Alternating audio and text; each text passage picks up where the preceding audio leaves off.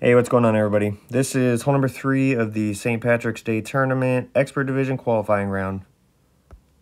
So the main goal for this setup is going to be for low-level clubs to be able to get safely to the green in 2 and secure the eagle. We do have a small chance for an albatross, but it's definitely not a high percentage drop by any means.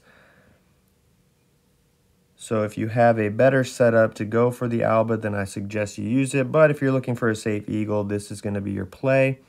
We're going to hit our drive with a Rock 7+, and then either a Kingmaker or a Kingslayer ball, 1.5 topspin with 2 right spin, and we're going to set up with the white ring touching the rough on the right. Top of +9 for Rock 9, top of +10 for Rock 8, and top of +15 for Rock 7. Our adjustment was 1 win per ring, so I adjusted 7.5 rings. 1.5 balls of right curl with power just before the point where the power circle drops. We do hit perfect.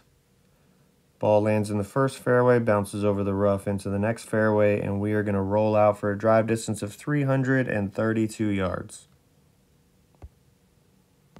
For our approach shot, we're going to use a wood club with a lot of distance and topspin, so Big Dog 6+ or a Cat 5+.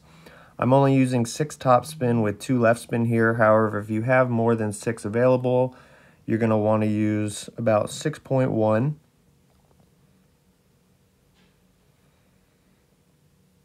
My aim is going to be red ring touching the rough on the left and the bunker in front of me. This is going to be for Cat 8, so depending on what level wood club you have and the accuracy associated with it, your ring placement will be slightly different. So make sure you take that into account. But as I said, we're going to place the red ring on the rough to the left and also touching the bunker in front. Our adjustment at +10 yards, we're going to use landing position plus yardage, is going to be P3 plus 15% elevation at 90% slider, which is a 6.1 ring adjustment. Inner wall left curl, and we do hit perfect.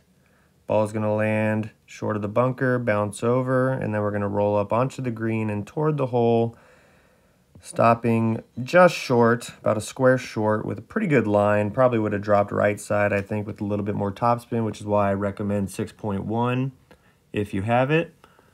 But definitely a close chance for the albatross. As I said before, this is the primary goal for this setup is to get safely to the green in 2 and get your eagle, with a small chance at an albatross. But obviously there are going to be better options for an albatross if you're looking for that.